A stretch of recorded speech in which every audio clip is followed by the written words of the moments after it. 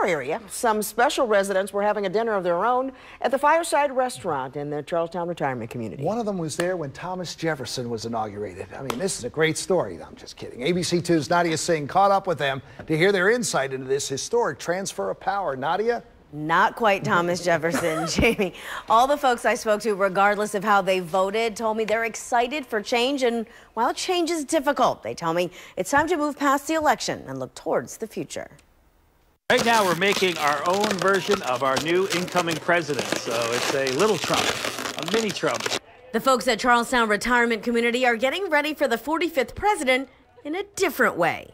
But you know what? Like anybody, in terms of give the man a chance. We're going to pinch. Robbie Furman shows the residents of the community about balloon art. This is his homage to our next president. But these faces have already seen a lot when it comes to presidential history. But think how different each one of these have been.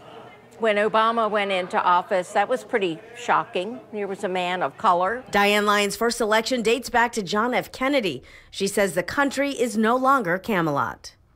Things were relatively simple. There was a great deal more respect, I think, for institutions, for people, for learning. Right now, I'm going to start making his hair. Okay, so we got to get the Trumpador style just right. And while most of the residents I spoke to are ready to welcome a new commander-in-chief, thoughts of a simpler time resonate. There's not as much trust.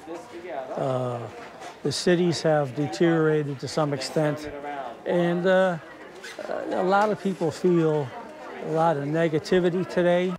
As they enjoy their golden years, they're also hoping for a brighter future. We don't have the respect for each other, I think, at this time, and I hope that that will change. We'll take a little advice from President Obama, who said, I won, get over it. You know, we have to give up some of our likes and dislikes and make progress. We can't all continue to concentrate on the negatives.